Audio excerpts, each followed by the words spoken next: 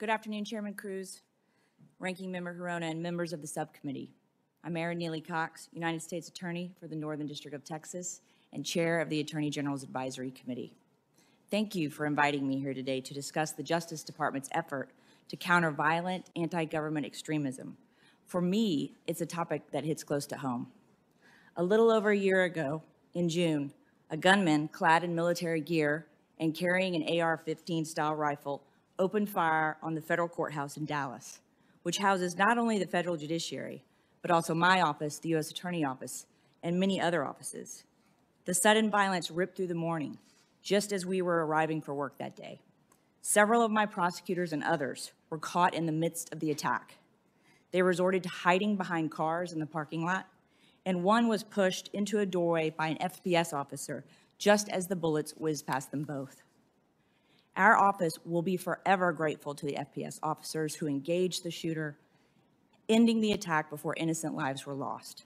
To this day, we remain rattled by the gunman's anti-government motives. He chose his location for a reason. A courthouse is one of the essential nodes within the body politic. It's where laws are upheld, where justice is meted out.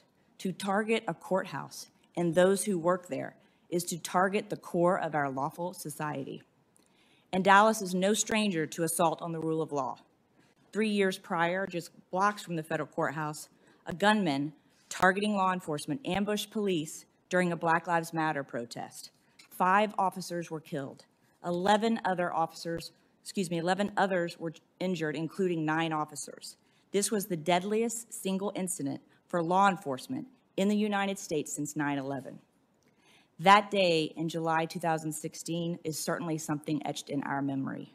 Just as the bullet holes still etched in the federal courthouse's facade from the shooter last year remind us daily, anti-government fanaticism did not emerge with the 2020 protest. But as our citizens have organized lawful demonstrations across the country following the tragic events in Minneapolis, anarchists continue to exploit this lawful First Amendment activity as a shield for their violent behavior.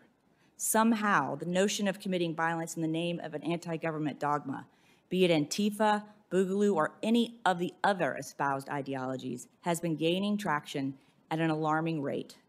Unlike the lawful protesters whose demonstrations they undermine, these anti-government extremists aim to tear down the rule of law in America, not improve it. In fact, resorting to violence, they are drowning out the voices of the protesters that this country wants to hear.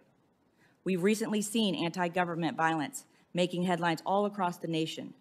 Just a few examples. In Seattle, during an anarchist occupation of the Capitol Hill area, an individual allegedly set fire to a police precinct. Thankfully, protesters rushed in to help extinguish the blaze. In Portland, a would-be anarchist outside the federal courthouse allegedly attacked a deputy U.S. Marshal with a large hammer, landing blows on the officer's neck and shouting expletives as other deputies had to pull him off. On the courthouse barricade were scribbled the letters ACAB, an acronym for All Cops Are Bastards. In Oakland, a violent extremist allegedly used a peaceful protest as a cover to murder an FPS officer stationed at the federal courthouse, firing directly at the officer and his partner before taking off.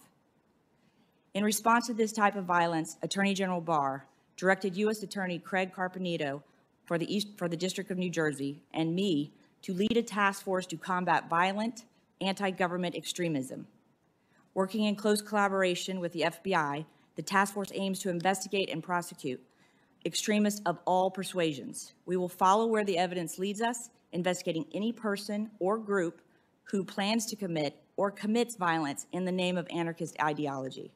Our goal is to focus on cases where violent extremists commit federal crimes and seek ways to disrupt and prevent these criminal acts before they harm Americans. Of course, let me be clear with this final point. Adhering to a repugnant ideology is not a crime, nor is expressing those beliefs. The right to freedom of speech is enshrined in our First Amendment, but committing violence or inciting violence in order to further that dogma is a criminal act and is one that we should all take very seriously. Extremist violence endangers our community. It endangers our law enforcement, but as importantly, it also interferes with citizens' right to speak freely and assemble peacefully. I look forward to taking your questions. Thank you, Ms. Cox. Mr. Kuchinek.